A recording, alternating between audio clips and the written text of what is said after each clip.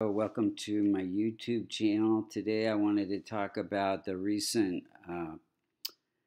ignition of the nuclear fusion success, which is a game changer for our energy crisis. And the exact time of that ignition was December 5th, 2022, around 1:03 a.m. And if you look at the transit chart for the USA Articles of Confederation chart, you can see that transit moon, which is ruling the first house having to do with national identity and reputation, is conjunct.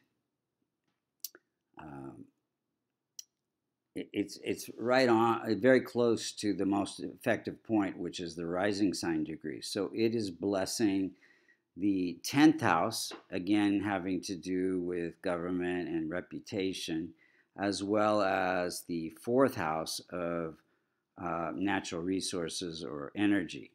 So having a real big impact there.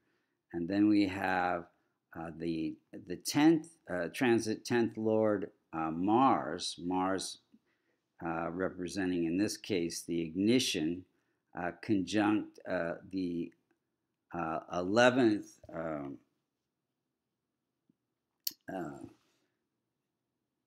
the 11th Lord, or the excuse me, so conjunct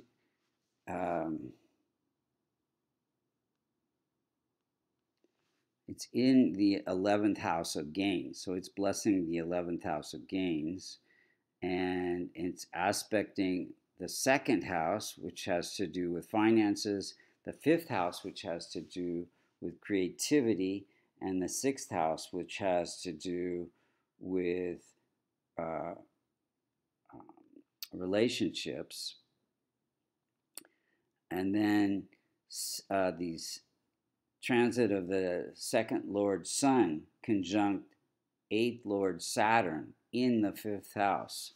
So Sun in this case representing the government, and it is conjunct the 8th Lord Saturn. Saturn has to do with, again, natural resources or energy here, and research as well. It's the 8th house has to do with research. In this case, research into energy solutions.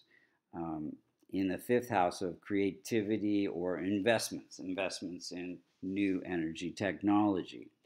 And then we have the transit 8th Lord Saturn in the 7th house, close to the most effective point, the rising sign degree, blessing that 7th house having to do with partnerships, aspecting the